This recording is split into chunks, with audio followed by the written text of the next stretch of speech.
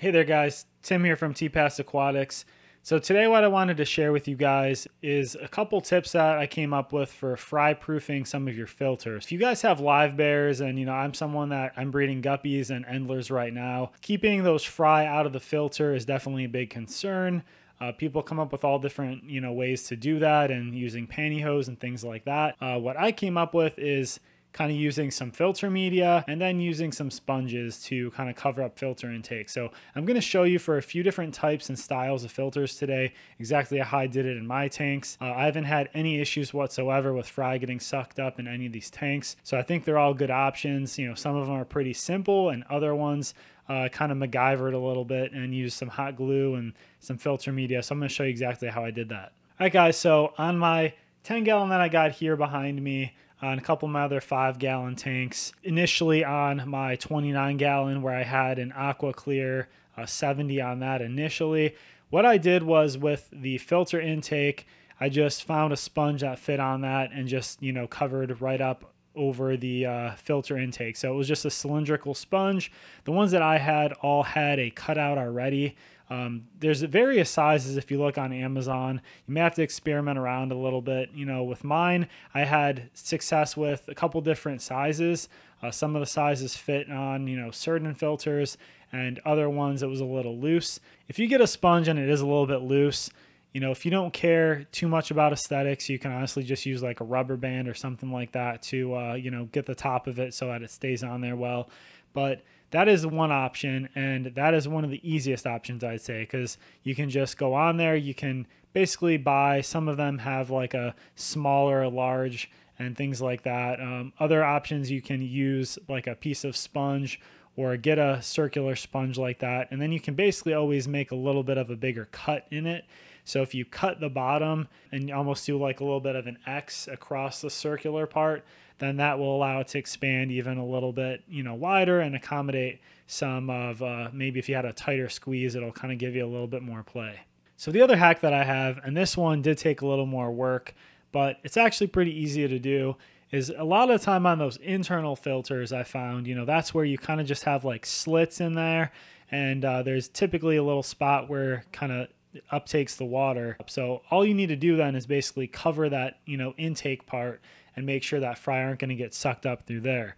So whether you've got, I've seen some like, 5 gallons and stuff like that that have a built-in filter.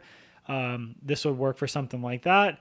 Otherwise, I have like on a couple of my 5 gallons, the filters that seem to come with some of the kits are these like Whisper ones that are an internal filter. So what I did on those actually is I just use a little bit of filter media that I got on Amazon, and I'll put a link for that down there below. That'll be an affiliate link, so it does help me out, but it's really cheap. And if you guys haven't figured out yet, buying the typical filter refills and stuff from the store is not the most economical way to go. And a lot of the time, it's honestly not the best for your biological media as well. You can buy this filter media like I'm going to show you here, and it's very easy then to cut that to fit, multiple different filters. It lasts a long time. I've got 7 tanks right now, and I was able to use plenty of that from that roll that I got online, and it's still going. So even in a few months, if I want to replace some of that with some fresh stuff, or, seed for another tank and put it in with, one of my current filters, I've got plenty of spare material to do that with.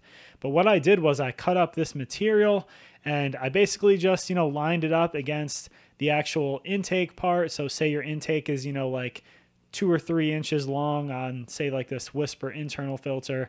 All I did then was kind of cut out the piece where I made sure it was going to overlap that intake a little bit. It still allows water to flow through it. It's not too occlusive. You still get a filter flow going through. But in a fry tank, especially in a tank like that, like a 5-gallon, which would be perfect for fry, then it's going to do the job of keeping them out of there. So all I did was I used a hot glue gun, and I put a little bit of hot glue basically around the perimeter of kind of the intake there. And then I stuck that filter foam stuff on there, and it just dried and worked perfect. And the best part is, like, once that dries like that, it's not going to, leach anything into your water. It's going to be perfectly fine. It's not going to negatively affect your fish in any way. And I've had no issues using that in there with my fish. So I think that's one of the coolest methods, because if you have a filter like this, you don't need to go ahead and, buy a whole new filter or come up with some other way. If you're losing, guppy fry, Endler fry, any other type of live bearers in any of your filters, these are easy ways to cover that up. And, that way you can kind of have peace of mind with your fry and not having to lose them that way. Especially in my tanks, my Endlers and guppies tend not to eat the fry. So if anything, that would kind of be the biggest risk I run, is having them get sucked up into the filter. And guys, it's honestly not very permanent too. So if you want to rip that off, you could always take a razor blade to the glue if you had any problems getting that off. But it's hot glue, so it should come off pretty easily as well if you ever want to take that off. Let me know what you think down there below if you found this video helpful. Please give me a like there. Subscribe if you like videos like this. I'm going to be covering a lot of guppy and Endler content. I'm going to show you a few breeding projects I have and some other cool tips and tricks like this. So I'd love for you to subscribe if you found this helpful and if you like fish content like this. But thank you guys for watching with me here today. Stay tuned and I'll see you on the next one.